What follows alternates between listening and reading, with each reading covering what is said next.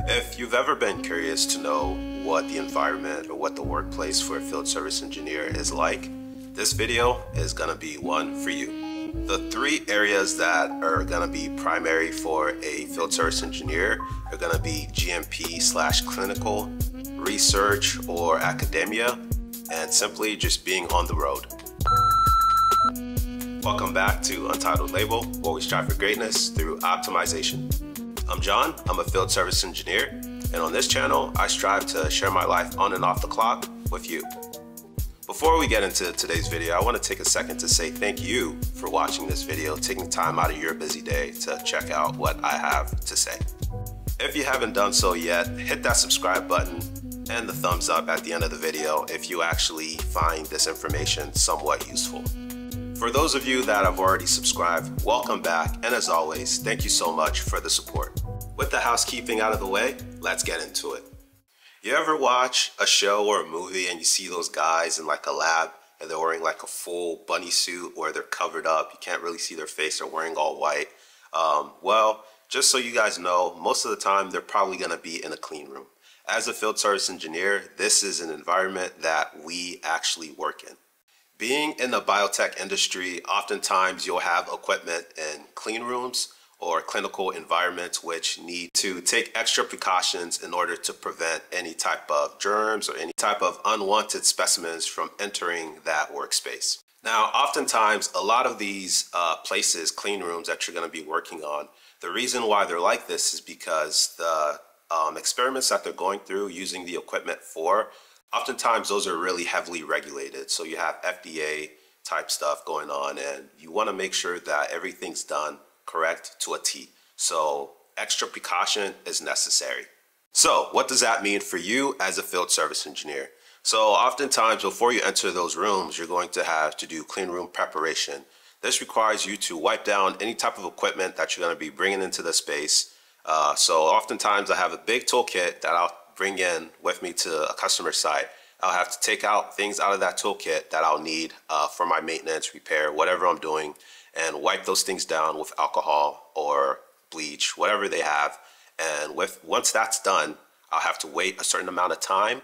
And then while that's happening, I also have to change. I have to put on the white suit that you guys often see, and to make sure that I'm ready and I'm good to go in the clean room.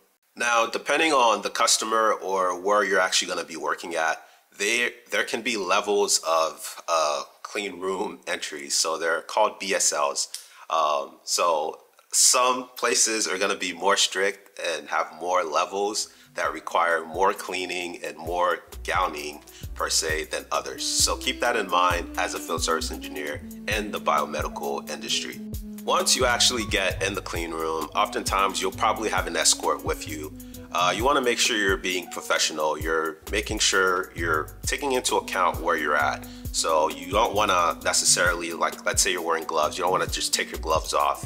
If your gloves rip, make sure you let your escort know, get another pair of gloves. Just be conscious and mindful of where you're at and just take into account that you're in a clean room and you don't want to expose any kind of contaminants into the space. The next type of work environment is going to be based on academia or research. A lot of these places are going to be universities for the most part, or startup bio companies. Again, I keep bringing up bio or biotech.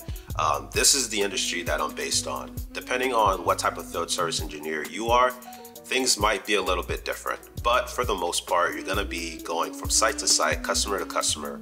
Every customer is going to be a little bit different. But for the most part, these are key tips or good information that can help out any field service engineer. Unlike the GMP and clinical environment, the research environment is a lot more lax. Obviously, you're not going to have to wear gowning, wear that bunny suit that I previously mentioned. You're probably going to most likely just wear your regular clothes, and you're just going to go to wherever the instrument is located and start your work. Oftentimes, you still might have an escort that's going to bring you to the location. In my experience, I've noticed that a lot of the research or academia places are going to be in universities, like I previously mentioned, on workbenches. A lot of times they have a lot of space, a lot of workbenches that the equipment's going to be just sitting on. And then that's where you're going to be doing your maintenance or repair, whatever you're going to be doing at the customer site. While I'm on the road, I actually try to document my adventures, what I see. I'm into photography. One of the reasons why I started YouTube was just so I can record what I'm doing, share this information, and share a little bit of my life with you. If you're interested in seeing more of my personal day-to-day, make sure you check me out on Instagram. I'm also starting a new YouTube channel that's more so focused on the hobbies that I enjoy outside of being a field service engineer. So my Instagram is going to be linked below. It's also trapmaster_John. And the new YouTube channel that's going to be starting is going to be John Mission. Lastly, but probably one of the most underrated aspects of the work environment is going to be while you're on travel. So this includes while you're at a hotel or at the airport, even on a plane if you want to add that to the list as well. I try to maximize my time by actually always being proactive. So when in these locations, I try to work on admin. Let's say I finish something for the day, I'm back at the hotel. Obviously, that's going to be your home away from home. So you're going to have work to close out, tickets to, I guess, move around, emails to send off. So that's a great place to where you can sit down, focus, and get that stuff done. Early in the morning, let's say before I even get to the airport or I'm at the airport, I'm making sure that I have everything preloaded before getting to a customer site.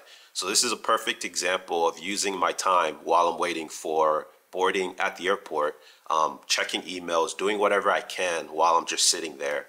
Usually I'll have headphones in, music, focus on that, and knock out some of the admin stuff that needs to be done just to save a little bit of time later on. The last place I'll include on this list is going to be your home. As a field service engineer, I have a home office. In my home office, it's a great place for me to do a lot of work. For the most part, I use it to do IQ, OQs, and mainly focus on admin.